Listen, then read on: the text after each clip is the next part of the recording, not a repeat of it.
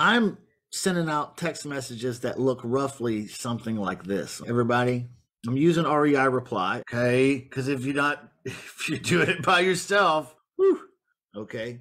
Here's the messages I'm basically sending out. Okay, steal this, screenshot that, whatever you need to do. But that's basically a series of messages that you could use. Put yes, no, or maybe on the end of it. You know what? I'm starting to not like that because everybody in the whole world now is doing that. So this is a picture of the responses. I shared this a little while back in a different context. But look at these responses, okay?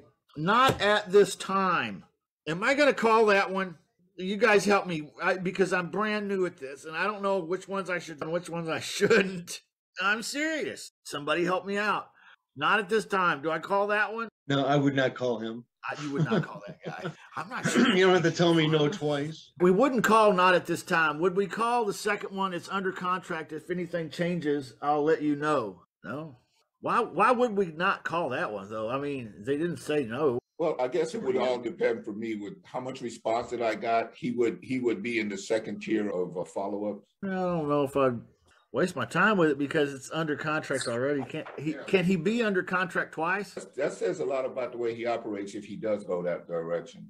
Right. If he's willing to be dating this other person and then also seeing you on the side. Oh, exactly. You know, he's probably going to be seeing somebody on the side when he's dating you. Exactly. You know what I mean? So, no.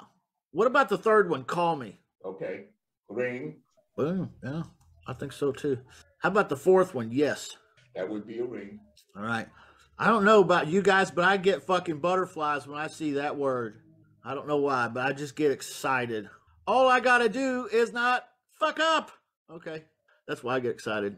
Okay. They already at yes. Get the 19 questions out and get to work. That deal might not work out anyway because it might be the down payment's too crazy or something. Who knows? But you want to make sure that you're the one that's in the decision-making seat. All right, let's make the next one here. Sorry, just not interested in leasing at this time.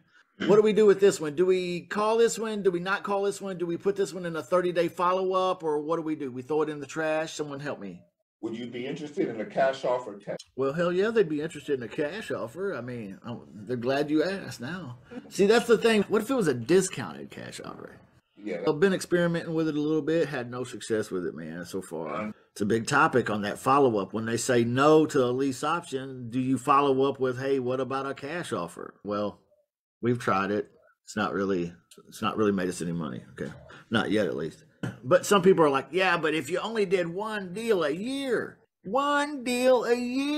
by placing small classified ads in newspapers all across the country. Yeah, this is good stuff because who do we know who to call and not to call? So the one on when you say not yet, I like that one because you could just do like a week or 2 week follow-up and see where they're at. What about this one? I'm already leased. Thanks.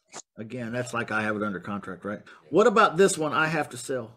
Man, that's really like they're saying no to a lease option, right? Yeah, that's basically I have to sell. They're saying no to a lease option, but I don't know. What do you think about that one? You got time, call and lowball, so you can get a wholesale deal. Might be some urgency there, okay. Kind of showing a little motivation. I mean, maybe they said I have to sell, maybe. Okay. Yeah. I don't know. I'm sorry, we are not exploring any lease options. That's the next one. I'm sorry, I would not be able to do that. I need to sell. That was the next one. Let's look at another response. It was a typical lease options text that went out. That person said no. And then in a second text, they said, I want to get rid of it now. Isn't this interesting? These are real leads that have responded to the messages that I tell you guys to use. And then some of them don't fit into a yes or a no. There's like this gray area, like this one here. No to the lease option, but then follows it up with, I want to get rid of it now. Is that worth calling? I would probably call that one.